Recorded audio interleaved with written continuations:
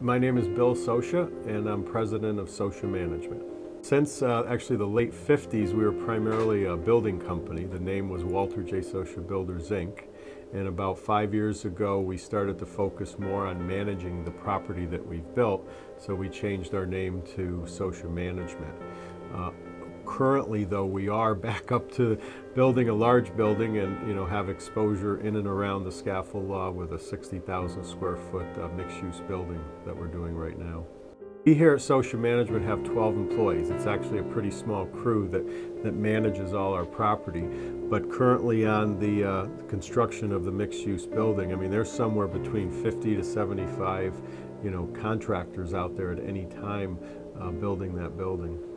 I am familiar with the scaffolding law. I mean, those of us, basically I consider ourselves a small business. I don't think any of us can go through our years of business without knowing a little about it, because we're impacted by it.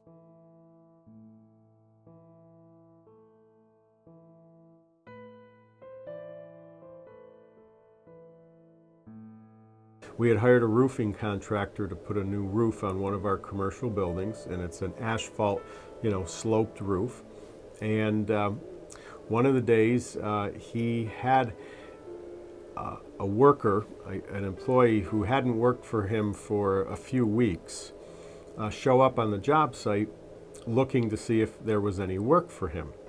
And unfortunately, he happened to also be somebody that had drug use in his history, and us lay people would say, he was high when he showed up, and he was asking for the owner of the company, and the construction, the employees there at the time said, "Stay down on the ground, we'll have the owner come down."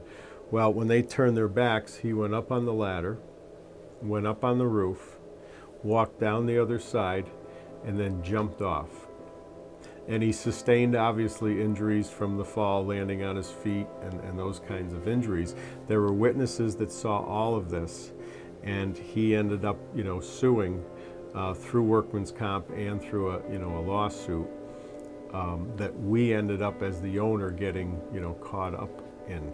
It impacted us greatly, because that was the third incident that I said kicked us in, where no one would insurance, so our rates went up substantially going through the New York State Insurance Fund.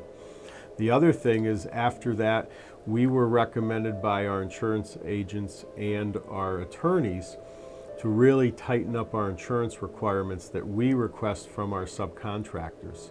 And what was really sad to me is that we had a lot of small business people, like wallpaper hangers, cleaners, electricians, plumbers, that have done business with us for 30 years, that they could no longer meet the requirements that we were being advised we had to have.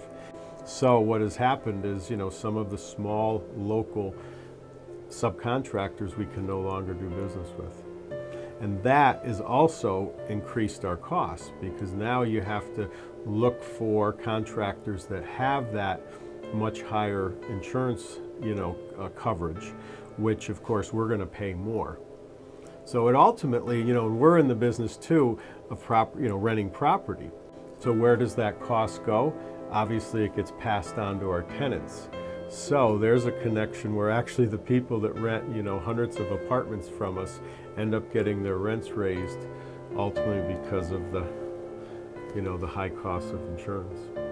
As a small business person, we're family run, we work a lot of hours. Fortunately, we love what we do, but it's just tough sometimes when this kind of stuff just keeps coming at you, whether it's other government regulation or, this situation that just at times, you question, do I really want to be doing this?